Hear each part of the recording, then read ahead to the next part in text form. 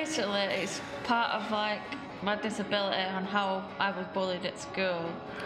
Shadow Girls developed through Chrissy performing it at various venues, and the feedback from it has been so positive and everyone seems to love it.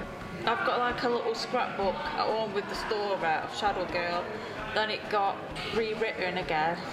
We got in touch with an illustrator called Lizzie Finlay, and she like created that book, the story for me, and I'm quite happy that I've got my own book. I'm actually quite proud of myself. I could cry. I've done so well to get this far.